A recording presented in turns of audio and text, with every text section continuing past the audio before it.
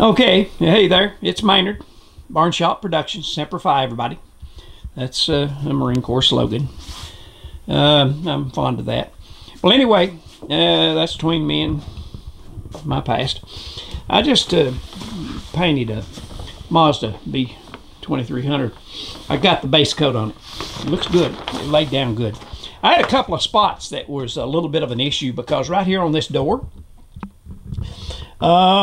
basically, I do not know where it came from, what happened. I touched something, hit something, knocked a little dust up in the air or something in here, and it got all over this door.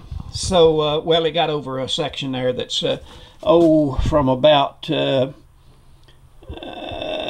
can see it right in there, from there up to about right there. You can see sort of, kind of, where it's at.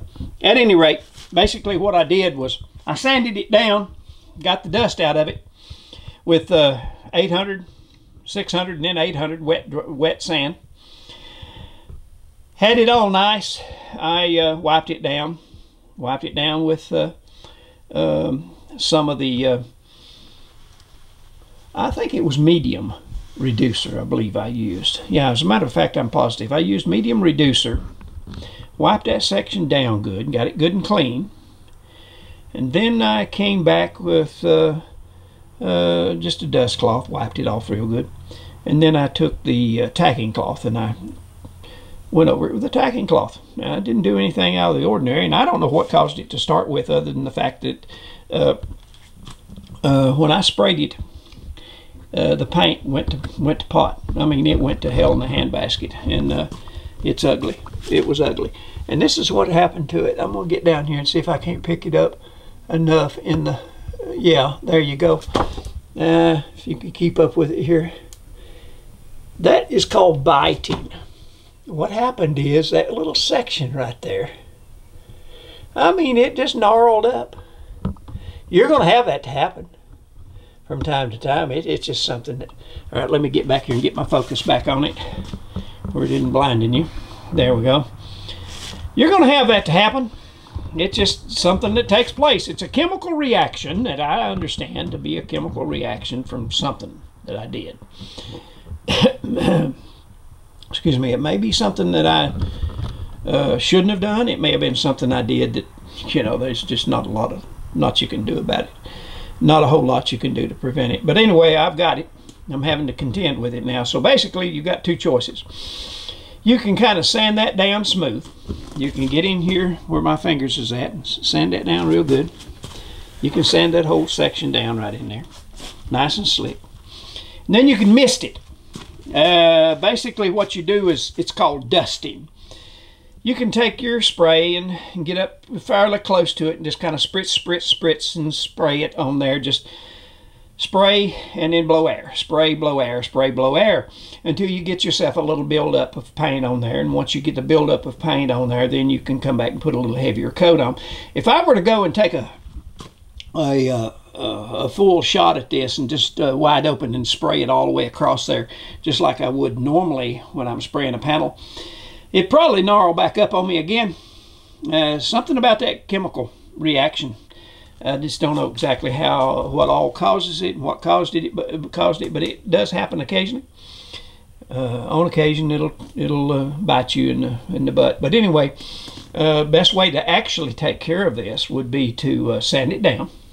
I'm gonna sand it way on down there. I'm gonna come back with the primer, and I'm gonna spray that section with the primer, and then I'm gonna cut that primer down nice and slick. Feather it and make sure everything's just right, and then I'm going to come back with my regular paint and just spray it like I would normally when I'm spraying any other part of the truck, and that should take care of it. So I just thought I'd show you. It's called biting. It's a pain in the hiney, but it happens occasionally, and sometimes you can predict it, sometimes you can't. Most of the time you can't predict it, you just don't know. If I had a prediction that it was going to happen, I'd never done it to start with, but it did happen. Now I got to contend with it. At least I caught it here on this one section right here, because I got a couple of other little spots right behind me here that I'm not showing you, where the dust, that I don't know where it came from, but there's 5 or 6, 7 pieces of lint and dust that flew up there and got on it when I was spraying. So this is how you contend with biting. It's called B-I-T-T-I-N-G, biting. It's the paint reaction to some kind of a chemical reaction. I don't know what it is. But anyway, what I've described to you is how I typically handle it and how you typically get it back where you want it. And that is so you can spray it just like the rest of the vehicle and get a good base coat on it, and then I'll color coat it. Then I'll not color coat it, I'll base coat, color coating, and then I'll clear coat it. And I'll probably put 2 or 3 coats on it. I may need to put 2 or 3 coats on it because I'll probably end up having to color sand a little bit in these areas. Probably the higher areas, like from up here, maybe down partially. Those areas that show, and I want it to really pop and glisten, even though it's a little B23. It's a 95 B23, but it's in great shape. No major dents and dings or anything in it that I had to work with. So anyway, there you go. That's biting. And until later, this is Maynard, Barn Shop Productions. Be sure and subscribe to my channel. And like me and leave me a comment if you will, please. Appreciate it.